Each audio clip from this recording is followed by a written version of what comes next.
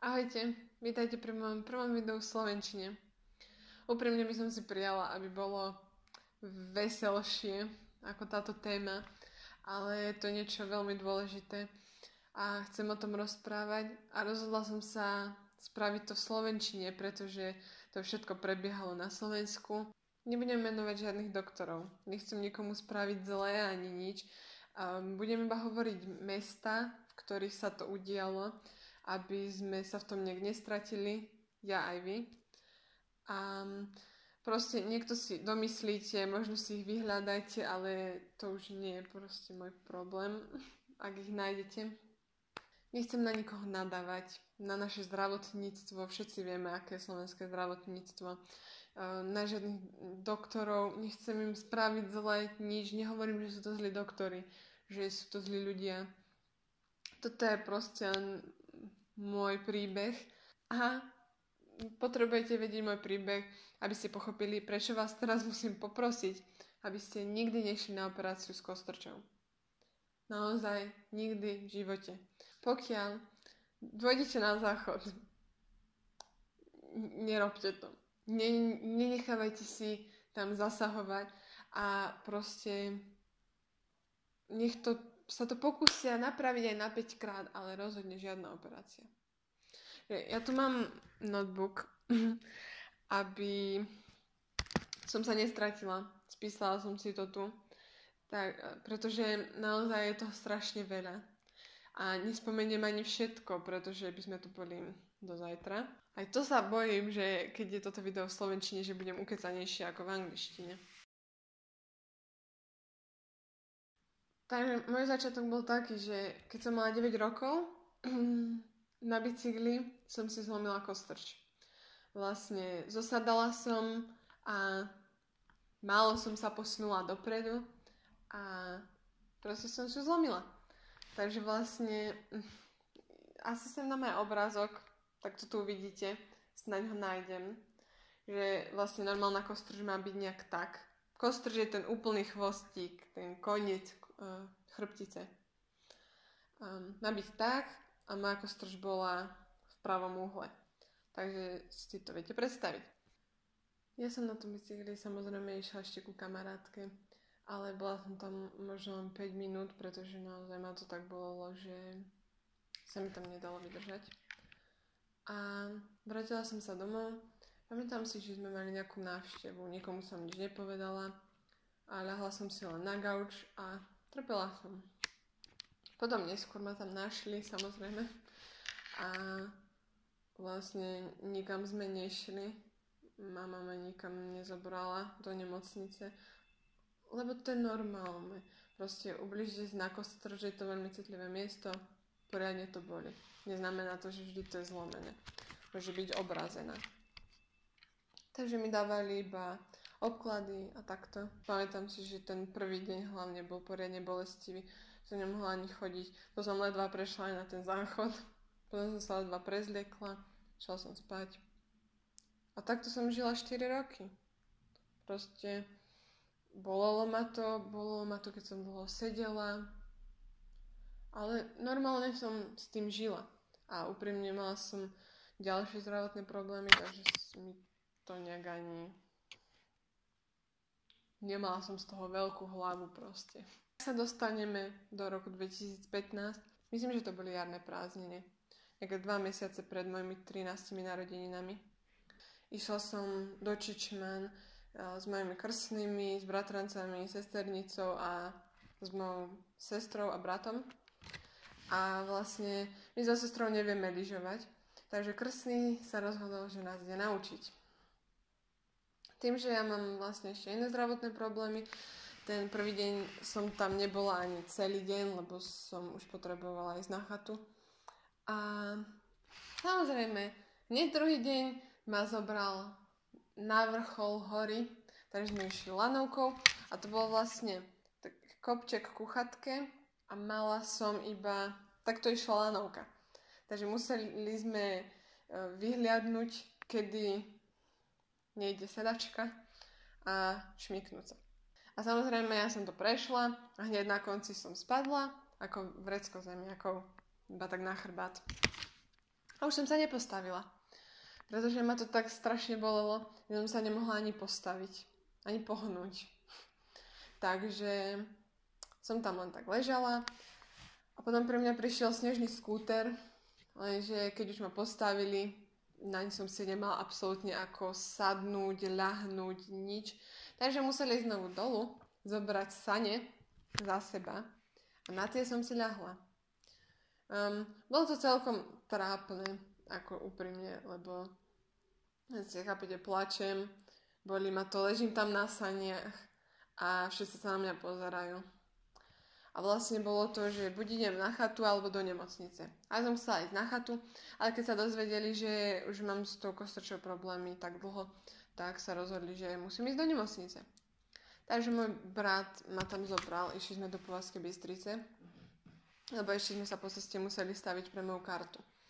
No a tam samozrejme rentgen, klasika. Nedáva žiadnu logiku, aby som si zlomila kostrč do pravého uhla, keď som spadla rovno na chrbát na tých lyžiach. Takže samozrejme to musela byť stará zlomenina, ale museli to vyskúšať napraviť. Takže skúsili. Takto. Mne injekcie ani lieky od bolesti nezaberajú. Takže v podstate to bolo ako bez omrtvenia a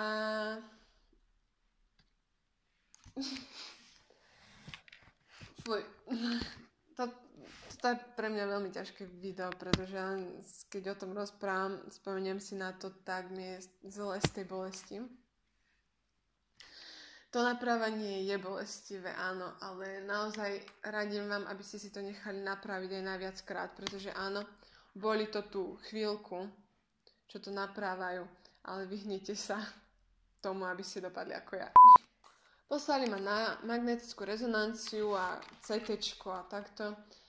A vlastne nikto nevedel, čo s tým, takže ma poslali do Žiliny na detskú ortopédiu, pretože tam máme jedného špecialistu. A nechali to na neho proste, že on sa v tom vyzná, on bude vedieť, čo spraviť, on povie, či to treba operovať, či nie. Takže som bola u tohto profíka a povedal, že to treba dať von. Takže niekedy na konci apríla, nejaké 2 týždne alebo tak po mojich narodeninách, 13 som išla na operáciu. A teda takto. Povedali mi, že mi vybrali celú kostrč, ale ja som si ju aj vypýtala. Dali mi ju v sáčku, ale neviem ju nikde nájsť. Asi som divná, no nič. A proste tam nebola celá kostrč. A nakoniec sme zistili, že mi vybral asi len 3 tie stavčeky, takže tam ešte mám 2. Takže už to mi klamal. Aj všade v papieroch mám napísané, že mám zobrať tú celú kostrč. Ale po tejto operácii z anestézie som sa zobudila dobre.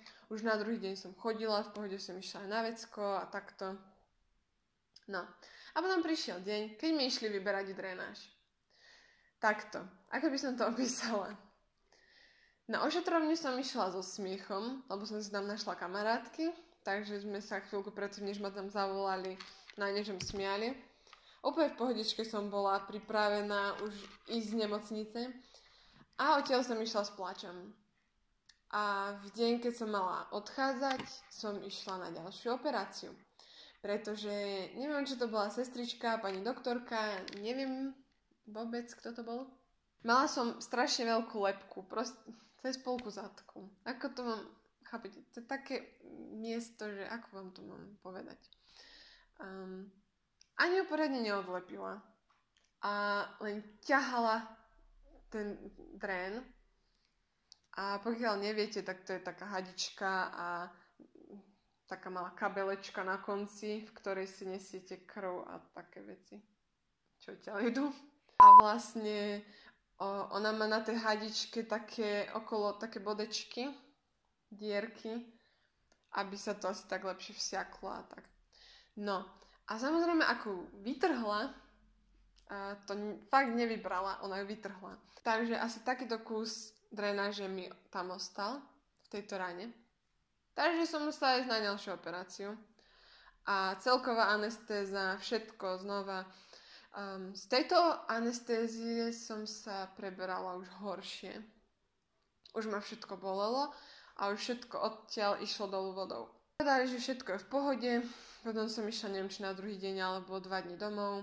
Neviem, či po 2 týždňoch som išla na vyberanie stehov, aj napriek tomu, že mi povedali, že sú tam stehy, ktoré sa majú vstrebať, že mi to nebudú vyštikávať, tak mi to vyštikávali. A už tu sa môžeme znovu pozastaviť, že tam mi pán doktor nadával za to, že aukám, lebo už ma to nemá prečo bolieť. No. Samozrejme, klasika, povedal mi, že keby sú nejaké problémy, mám prísť. Takže, neviem, po pol roku sme tam išli znova. Mi povedal, že si vymýšľam, že keď ma boli brucho, že to je spolu spojené, že mám ísť k psychiatrovi a že on s tým nemôže nič urobiť. Lebo všetkých to prestáva boliť už po 2 mesiacoch. Akože... Halo... To je problém v celom môjom príbehu, že všetci doktori sa ku mne správajú len ako k nejakému knižnému príkladu, ako by to malo byť, ako to vždy je. A nepočúvajú ma, nezamýšľajú sa nad tým, že čo mne je, čo im hovorím. Proste niečo vymýšľam si, máš 13 rokov, proste, neviem, chceš pozornosť. Takže som trpela. Tuším, že celé roky potom som to už neriešila, len som žila v bolestiach. Nepamätám si, že či som u niekoho bola medzi tým. Ale pravdepodobne áno, u ortopédov a takto. No. Potom prišiel koniec roka 2017 a tam sa mi spravila cysta. Začala ma to strašne bolieť. Takže som nemohla chodiť, sedieť. V noci som sa budila na bolesť a aj som sa musela veľmi opatrne otáčať. Bola som u mojej obvodnej doktorky. Tá mi povedala, že to je z počasia, aj keď mi nikdy tá kostrč alebo to operované miesto nereagovalo na počasie. Ale že keby niečo cez víkend mám ísť na pohotovosť. No takže samozrejme to, keby niečo prišlo, takže som išla na pohotovosť a vlastne tam ma chcela dať hospitalizovať na detskej, že nech prídu na to, čo mi je teda. Ale pozerala sa na to a teraz to už konečne bolo zapálené. Takže ma poslala na úrazovku a tam to doktor videl a proste hneď ideme to rezať, je to cysta. V tomto všetkom som pochopila, že naozaj to, akú máme skúsenosť s našim pozemským otcom, dosť ovplyvňuje náš vzťah k nebeskému otcovi. Pretože samozrejme celú tú bolesť by som nezvládla bez Boha, ale celý čas tam bol pri mne tatino. A teraz si vezmite mňa, dobre, mala som 15, beriem, ale oni poslali tatina preč, keď mi išli akože tú cystu rezať. A ja som úplne, už som začala plakať, strach, proste a dívam sa, kde je tatino? A oni, to je v pohode, poslali sme ho preč, a že zavolajte sem tatina. A nezavolali ho. Viete, ako veľmi by mi pomohlo, keby mi môžem stlačať ruku. Už potom na právaní som mala skúsenosť, že keď tam bol so mnou brat a bez toho, aby som ho poprosila, ma držal za ruku a hladkal ma po hlave, tak som to jednoduchšie to prebolelo. Keď som ho cítila proste tú jeho prítomnosť, že som mu mohla stlačať ruku a oni mi pošlú preč tatina, keď ma idú rezať. Spomenula, injekcie mi nezaberajú, takže samozrejme dal mi injekciu, potom mi to postláčal, že či to je omrtvené, ale nebolo. Aukala som, povedala som mu, že ma to stále boli a aj tak išiel rezať. Takže si teraz predstavte, že to bolo ako keby mi rezali úplne do živého, ale ako keby to nebolo ani omrtvené. Vžite sa teraz do role môjho tatina a mojej sestry, ktorá tam bola s nami vtedy, že stoja vonku, nevidia, čo sa so mnou robí a zrazu počujú len výkriky od bolesti. Úprimne som nikdy tak veľa nekričala, ani od bolesti, ani celkovo hádam, ako vtedy. Ako strašne mi to ublížilo. Viete, že keď vám to omrtvia, by ste mali cítiť len nejaký tlak alebo tak. ale ja som cítila proste, že ma režu. Potom tam strčili taký kúsok fáčika, akože, lebo všetko, čo je cysta, to musí výjsť von a operácia sa môže konať až potom. Takže som chodila na prevezy asi 2 mesiace alebo tak nejak. A to bolo proste, vyťahli mi ten štráfik, to fáčo a pchali mi tam druhý. Ešte taký týždeň, 2 som kričala aj pri tom a potom mi nadala sestrička, že nemám kričať, že už to tak neboli. No zlata, ja skúsim narezať niekde na tele dieru, strčiť jej tam fáčik a každé 2 dni jej to vymieňať a potom nech mi povie, že to tak neboli. Akože nič zlom, ale fakt. A vlastne z týchto všetkých bolestí som ešte donedávna mávala nočné mory. Lebo keď si na to spomeniem, ako som vtedy trpela, tak mi je z toho zle. A tak doplaču. No, proste je to zle. Dobre? Nikomu by som to neprijala. Takže tú cestu mi vyčistili a na začiatku januára 2018 som mala vyoperovanú tu. To ešte nehovorím o tom, že primár chirurgie zhodnotil, že áno, je to cysta, treba to operovať. A v deň, keď som mala byť operovaná, ma iba do večera nechali hľadovať a ani ma neoperovali. A na druhý deň som mala ísť medzi prvými, ale samozrejme muselo sa ešte niečo stať, nie? To by som nebola ja. Prišiel, ja neviem, či bol nejaký zastupujúci doktor alebo nejaký nováčik alebo niečo a hovorí, že to nie je zapálené, tam žiadna cysta nie je, netreba to operovať. Som prosím, proste veď jasné, že tam nie je, veď mi už vyčistili. Treba vybrať iba to ložisko. A mňa nikto nepočúval. Takže som zase musela ísť k tomu primárovi. Vtipné je ešte, že ja som si nepamätala, ako tento primár vyzerá, takže som si nebola istá, že keď som sa s ním stretla, či to je on. A musela som nejako zamaskovať, že už mi s primárom som bola, tak ani neviem, čo som povedala. Úplnú blbosť, bolo to trápne. Ale každopádne povedal, že áno, treba to operovať. Išla som na operačku. Na tej operačke ešte nikto ani nevedel, kto ma ide vlastne operovať. Doktor, ktorého meno povedali sestričky, ktoré stáli nado mnou, behal počas mojej operácie po chodbe, takže fakt neviem. A v papieroch to nikde nemám, takže možno ma tie sestričky operovali. Už by ma nič neprekvapilo. To nebolo také zlé po tej cyste, pretože samozrejme to nebola kosť, ale len tak podkožné. Bolo mi lepšie ako počas toho, ako som mala cystu, lebo to bola fakt bolesť, ale rozhodne mi bolo horšie a stále je ako pred tou cystou. Chápete to? Keď som to hovorila doktorom, tak to moc nechápali. To ešte v noci, asi v ten deň, mi na záchode vypadla tá drenáž. Takou malou dušičkou som išla za sestričkami, že mi to vypadlo. Lebo to fakt bolo len takým malým stehom tam prišité a len tak na povrchu. Boli relatívne v pohodičke s tým a ráno prišla nejaká mi to previazať a tá sa na mne smiala. Ja som sa bála, že mi všetci budú nadávať a pritom som za nič nemohla. Ešte asi rok po tej operácii som chodila na chirurgiu, na prevezy a takto. Po mesiacoch a dlhých hodinách sedenia na našej štátnej chirurgickej ambulancii v Považskej Bystrici som začala chodiť k súkromnému doktorovi. To sa vlastne dosť zle hojilo. Aj zase bolelo vyštikávanie tých stehov. Ešte niektoré sa nestrebali, tie vnútorné stehy, takže asi 2 alebo 3 mi vyšli na povrch. To bola tiež taká poriadna bolesť. Neviem, po takých 8-9 mesiacoch už som tam prestala chodiť, už som viac menej nemala prečo. Nehnisalo to ani nič. A odvtedy som bola už viac menej, hádam všade, čo vám napadne. Som si to tu spísala všetko. Bola som v Bratislave, v Ružomberku, v Martine, v Zlíne, v Banskej Bystrici a kto vie ešte kde všade. A to na niektorých týchto miestach som bola aj 2-3 krát alebo viackrát u viacerých doktorov. Proste ortopédia, neurochirurgia, chirurgia, neurológia, to je všetko. Dobre, musím to stopnúť tu, pretože naozaj som nečakala, že sa až tak rozkecam, že toto video bude na 40 minút. Nevedela som čo spraviť, takže myslím, že najrozumnejšie bude spraviť dve časti.